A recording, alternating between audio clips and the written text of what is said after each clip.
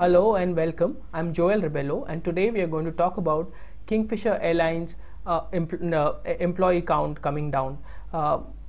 Kingfisher Airlines has lost about 3,500 employees. Most of them have quit because the airline, as we all know, is going through a bad patch. To discuss more about this, we have PR Sanjay, the writer of the story. Sanjay, what's the problem with Kingfisher?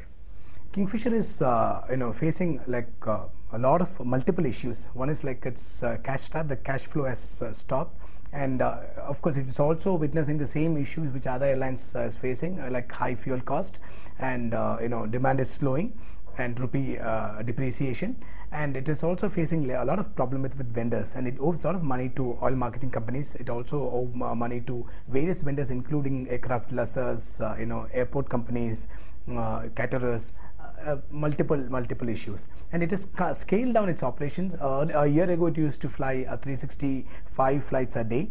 From there now it has come down to less than 100 flights a day. It has actually devised a strategy under the code name holding plan, temporary holding plan. They've substantially downsized their operations. So now 3,500 employees leaving. What will be the impact on the industry because of this? Industry, in the case of there will be a surplus of lot of these many employees on the system. Like earlier, Kingfisher used to have 7,700 employees. Now it has come down to 4,200. So, for example, skilled employees would be more there on the aviation scene. Like, for example, non-skilled or who can actually go to service industry wouldn't find a problem, because they can always find a job in hospitality industry or other services industry. But when it comes to airline specific jobs like pilots or engineers, they will find a bit problematic, because it will have a adverse impact on the existing pool of aircraft engineers and pilots. So, for example, Indigo want to hire. So, for example, an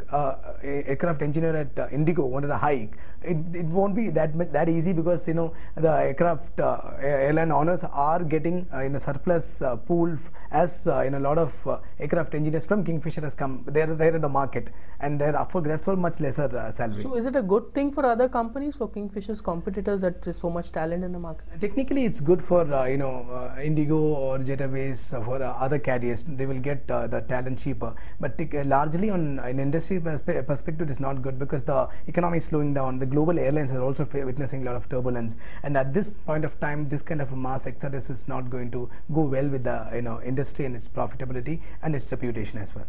So there we have it, another set of bad news from the aviation sector. Kingfisher has lost about 3,500 employees in the last 1 year.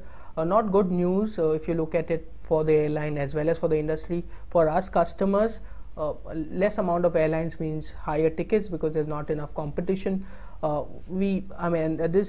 This phase of bad news could continue for some time now. Oil prices going up.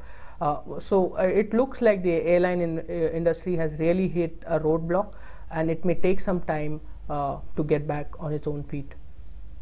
Keep watching Live Mint. Thank you.